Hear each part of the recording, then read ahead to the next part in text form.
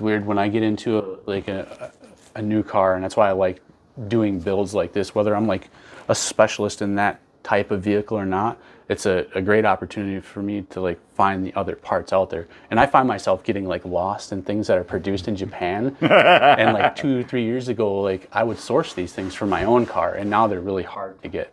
But then you start finding other chassis and the cool little things that were standard equipment in Japan, like electric folding in mirrors in '95. My car came equipped with that back then. They made Del Sols that were rear-wheel drive in Japan. I would have never known.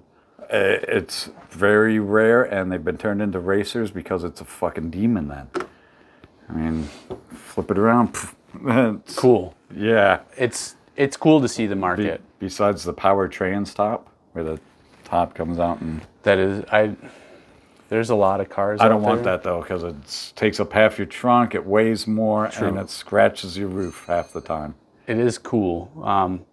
Anytime, I remember I had a buddy who had like a Z28 Camaro. It was the coolest fucking car ever, and we'd always cruise in it. And T-tops, but it had like the bags, and you could put them in the trunk. And he was always careless, and he like just throw them back there, and we go cruise. And next thing you know, we're doing like 120, and we're just having a blast. And we got to my buddy's cabin, and he was like, "Dude, let's put the T-tops on. It's gonna rain tonight." I went to go pull it out, and he like chipped the corner of the T-top because he just let them roll around in the back of his car. Oh. And I'm like, dude, you are screwed. You have no idea. And So I've never bought like a T-top car because I'm afraid I'm gonna like break that stuff. My sunroof on my Nissan is like removable, and like I'll lose it somehow. It's this big. A few years ago, they made a clear top for my Del Sol. An acrylic clear top. That would be cool in the rain. Yes. I'm also told it sucks because it gets hot as fuck. Oh, I bet you it's like a magnifying glass because it has like a little bit of an arch into it. Yep. Oh, can you imagine cruising? All of a sudden you're like, oh, what's going on? What's that smell? It's my skin. Or like burning your hair. Too hot to touch. Just in the spot.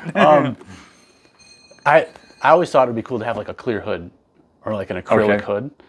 My car personally is like very nice Well, to they look do at that in under all the the hood. supercars, and I put the engine in the back seat. Yeah, can you imagine how much something like that costs?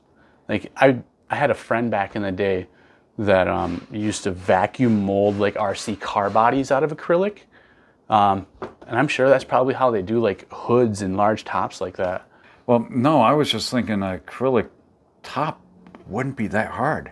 It's a pretty simple shape. An acrylic hood. You can pick any car, like that one even. That Grand Cherokee, intricate hood. That'd be easy though. You take it to ATM in Vegas, fish tank people. They make all their fish tanks custom. They have the heating. They have a heating oven bigger than this room, and you just make a mold of the hood and sand, and they put it in there, and it melts down in. There's your sheet metal copy, but it's made out of acrylic. No shit. So he's like, "Fuck, you just gave me an idea." Well, it's like I have a lot of ideas, and the thing that I really feel holds me back is where we live. And over the last couple of years, I've tried to do a lot better with like my people networking. You know, who do you know? How do you meet people? What do they do?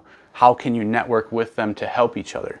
And I just always felt like I was a little bit limited in this part of the country. You know, because you go south, there's people that do all kinds of stuff So that you just don't see around here. what I found, I used to think that too, but now with the internet, what you can do is just, even if you lived in town, right down the road from them, you would still have to email them to get. That's a fact. So as long as you email them and they're like, yeah, we can set up a meeting, and you're willing to fly, drive, go there, it doesn't matter where you are. And so that shouldn't be a... How do you meet people like that? To start with, I go to a trade show, and there's a couple hundred people there, and then you press palms and give their cards, and then they bug you nonstop till you buy shit from them. And then, surprisingly, then if I'm looking for something they don't carry, I'm very frank with them. I'm like, well, I'm really looking for blah, blah, blah.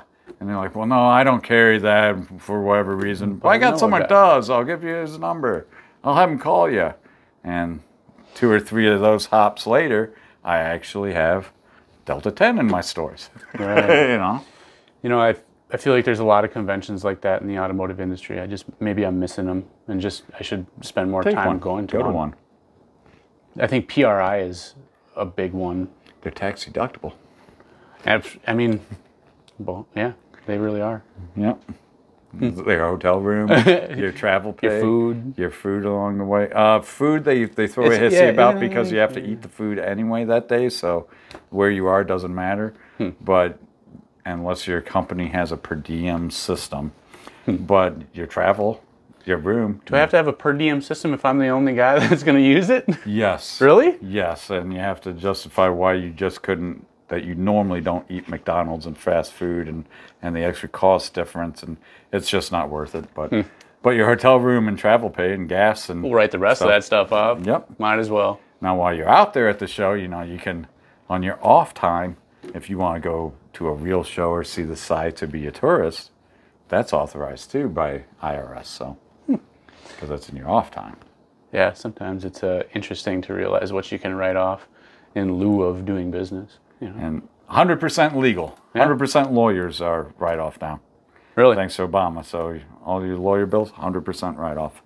I have to keep that in mind. Hopefully we won't need one anytime soon. I always thought it'd be cool to have like a clear hood or like an acrylic hood. My car personally is like very nice to look at all under the the hood. supercars when I put the engine in the back seat. Yeah, can you imagine how much something like that costs? Like I had a friend back in the day that used to vacuum mold like RC car bodies out of acrylic,